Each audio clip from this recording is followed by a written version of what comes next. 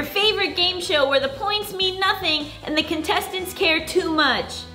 I don't know if that's true, but it sounds like a good description. I'm one of your hosts, Allison Raskin. I'm your other host, Gaby Dunn. We are joined by two incredible guests today. We have Asha Michelle Wilson. We also have with us today Jourdain Searles. Okay, we're gonna play an amazing game called Rotten Rankings, where I'm gonna give you a couple of movies that Zendaya has been in, and then you have to put them in order of what you think was from worst to best according to Rotten Tomatoes. Are we ready?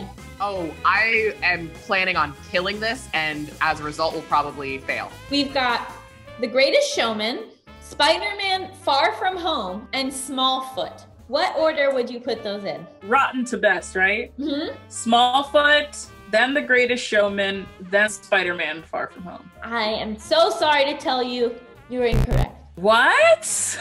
I'm gonna, okay. Greatest Showman, Smallfoot, Spider-Man From Home. Wow, Greatest Showman is rated lower than Smallfoot? You gotta think about the reviewers though, those Rotten Tomatoes reviewers. Yeah, because Greatest Showman has 56% and Smallfoot has 74%. Is Smallfoot a good movie? Did I miss this? Where do you think her upcoming film Dune will fall? I mean, you got the Timothy Chalamet aspect, which is gonna lend itself to some fresh tomatoes, I think.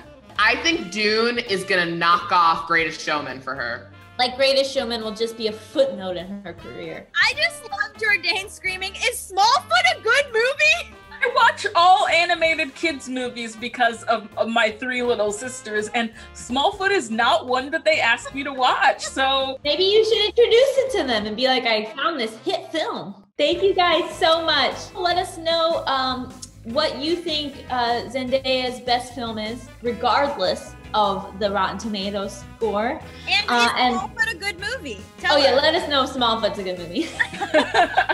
Like, subscribe, and just watch it again. Why not? Bye!